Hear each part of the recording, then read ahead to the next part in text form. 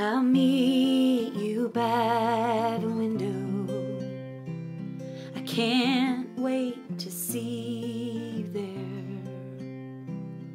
It's been so long since I've held you, it all seems so unfair. At my 103-year-old mom's nursing home, despite no COVID cases and good staffing and PPE, absolutely no personal visits of any kind have been allowed. She has cognitively declined and thinks we are coming to see her. It has to be explained over and over again because she cannot retain the information.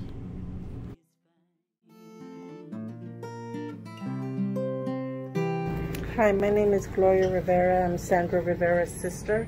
I'm currently in TICU at CPMC in San Francisco. They mentioned to me that when they transfer Sandy back to subacute that I won't be able to see her during the pandemic. What's alarming is that my sister's mentally challenged. How do you explain to a mentally challenged person, or even a person with dementia, that they're not able to see or look at their family member or anything? I mean, that alone can kill them. I'm here safe, I'm here with my mask, I'm here with my gloves, just like a nurse. So we're no different from a nurse. I'll meet you by...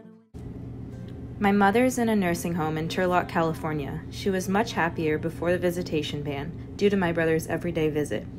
Due to the COVID ban, any time she sees my brother, it is from behind the glass door.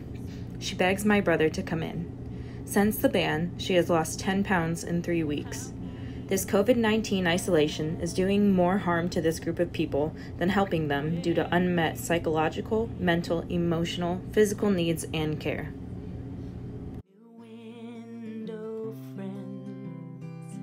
We hope that it won't be too long till we're together again. My mother is 91 years old and has been in a nursing home for the past 3.5 years. We need the enactment of immediate limited visitation policies that are strategic and consider the disease type of patient in a nursing home.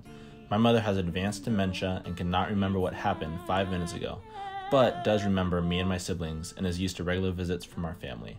Our absence and lack of personal touch is causing her emotional distress, and she is declining rapidly.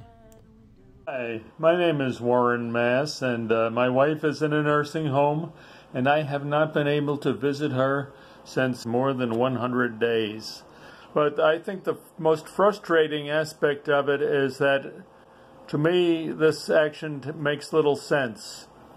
I spent 20 hours a week visiting my wife in a nursing home, and on an average day there were maybe 5 visitors as opposed to 50 staff members who work there. So by banning 10% of the people on the premises, they think that's going to make a substantial reduction in the number of cases of the COVID-19 virus coming in. So I urge everyone who is a decision maker, who has the authority or the ability to influence policy, I urge them to end this senseless ban on people being able to visit their loved ones in nursing homes. Thank you for your help.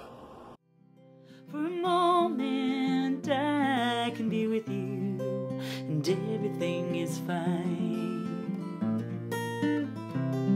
And everything is fine. And everything is fine.